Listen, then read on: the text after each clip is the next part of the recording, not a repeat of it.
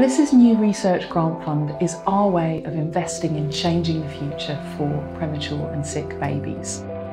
We have 3 different research priorities. The first one is around attachment and bonding. Then secondly, we want to understand how to judge whether a premature or sick baby is feeling pain. And we also want to understand more about neurodevelopment. With these research priorities, we're hoping to find new practical ways to improve the care that babies receive on neonatal units, and that can genuinely rewrite their future based on the interventions they have in their first few days and weeks of life.